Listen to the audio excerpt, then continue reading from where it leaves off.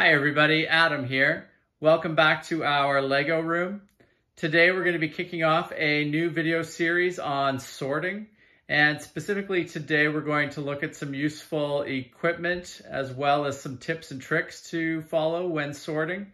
And I'm also going to do some actual sorting of Lego Technic parts that I'm parting out of sets that I have. And we'll probably toss in a few other tips and tricks along the way. So let's get started. So first off, you'll notice that we've actually started to do some of the sorting already. And what I'm using at the moment are the drawers from the Akro-Mils storage containers. Really useful containers when you're doing some initial sorting of parts. They're very small profile in the space they take up. And, if you haven't sorted some of these parts before, you can then potentially just slot these drawers back into your Akro-Mils containers. So I'm doing a lot of sorting in these at the moment. Another great container that I like to use when doing sorting like this is the drawers or containers that come at the top of the Latchmate storage containers. We did a video on this the storage container, so you can check that out on the channel. But a really great container. It's got some nice compartments and areas that you can put groups of parts in to keep them separate from everything else. So between the Akro-Mils drawers and these, I like to use them for a lot of my sorting. But I also just do stuff piles out on the table as well, depending on what I'm working on. So as I mentioned, we're doing some parting out of Lego Technic parts today. So we'll grab a couple bags here and open these up.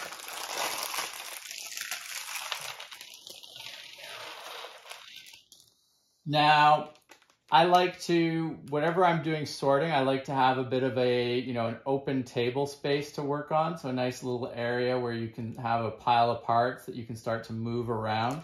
And, at the moment I'm using this section of our Lego table, but sometimes you use the dining room table. We've got some other tables in our Lego room that are useful to use for this. So anything that'll get you a wide open surface that you can fill with containers and parts is really useful.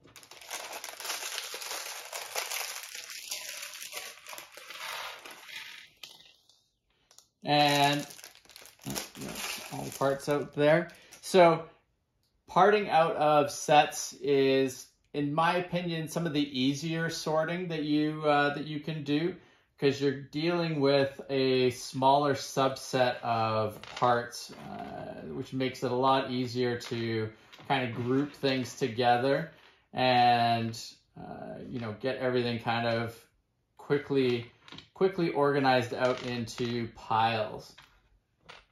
Whereas when you're dealing with a bulk bin of Lego, you can have a lot of things where it's just one of a part, or you could have literally hundreds and hundreds of different parts that are completely unrelated from each other.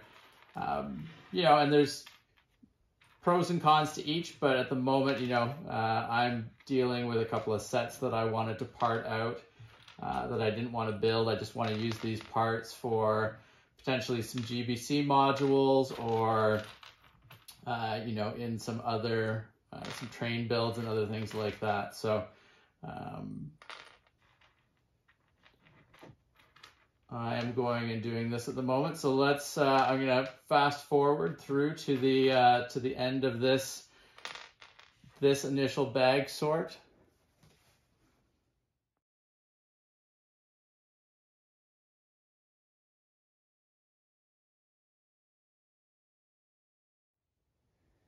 So now that we're done sorting out those two bags, we're left with 9 piles of parts here. And as I mentioned, when you're dealing with bags of parts like this, quite often you're going to end up with a relatively small number of part piles and, a lot of pieces in those piles, especially when you're dealing with Technic pieces. Sometimes that's not going to be the case in older sets where, there was fewer bags, or in some of the system sets where you can end up with still a wide variety of parts. But you know, in this particular instance, a relatively small number of piles here. And the next step is to go and take all of these parts and put them into Akro-Mils drawers. A number of them already have, you know, drawers on the go already, so that makes it easy. But we'll get all these in and then we'll proceed to the next step.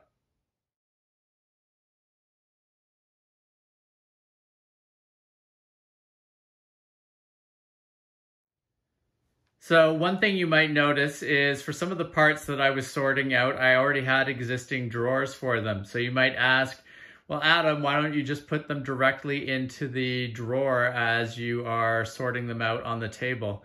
And the reason I don't do that, I mean, you could definitely do that, but the reason I don't is because I'm looking for kind of economy of movement, and I want to try to do as small a movements with my hands and arms as I can when I'm sorting all the parts out to maximize how quickly I can get everything sorted.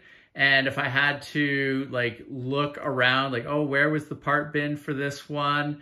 Oh, I got to lift the part across the table over here to where it is. You just end up making a lot more movements and using a lot more time than you necessarily have to. So especially in instances like this where I'm dealing with a relatively contained number of pieces or types of pieces, I like to do it all out on the table there and then move them from those piles into the appropriate drawers, so that I can kind of maximize how quickly I can get everything done. Now, not everything goes into drawers like this, and not everything will go up onto our Akro-Mils storage wall. Now, if you have not followed along with our video series on Lego storage, highly recommend going and checking that out. We've done a lot of great things there, talking about the Akro-Mils containers and other awesome containers that we are using for storing our Lego collection. But you know, not everything, like I said, goes up there. You know, some parts are too big, some parts have you know, just too much quantity to fit nicely up on the wall. And so what we do in that case is we use plastic bags. And you know, an example here would be these wheel parts here. Rims, they're not going to fit very well into an Akro-Mils drawer. And so what I like to do is put them into a plastic bag, and then we have a set of plastic containers that we're using as kind of overflow. So you'll see here, I've got this Latchmate container, which already has a bunch of plastic bags in it, but we are taking parts that are either overflow or just oversized, and we're putting them into these containers. And my goal with these containers, we've talked about this a bit more in some other videos, but my goal with these is to have them under the appropriate section in the Akro-Mils wall, as the related parts would be. And then on the front of the container here, we'll have labels printed with all the different types of parts that are in this particular container. So it's easy to find stuff in that overflow, oversized storage area. So, you know, that's just another way to deal with parts as you're sorting them out, which can be quite useful. So now let's dive into opening up another set of Technic parts for sorting.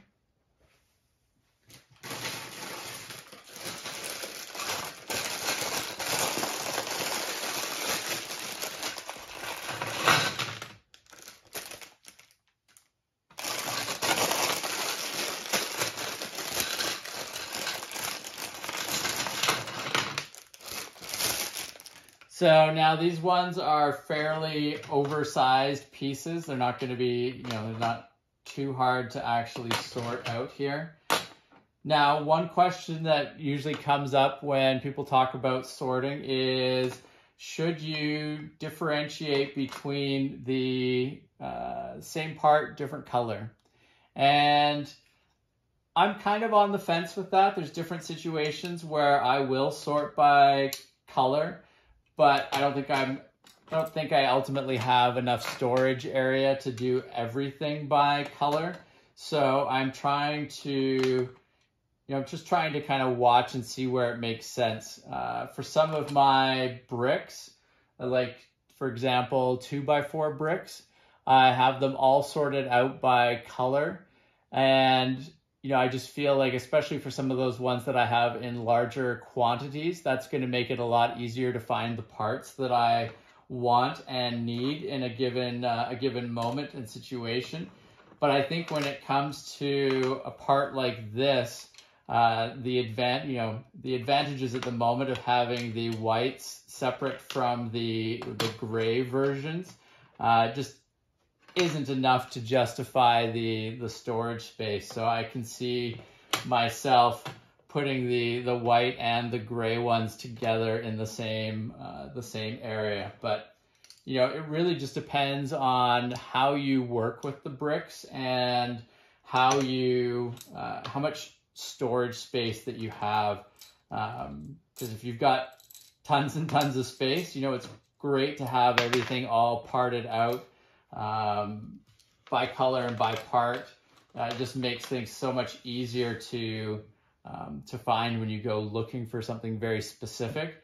But like I said, in my case, not all parts, are going to be super important to have done out by color, and especially, in a baggie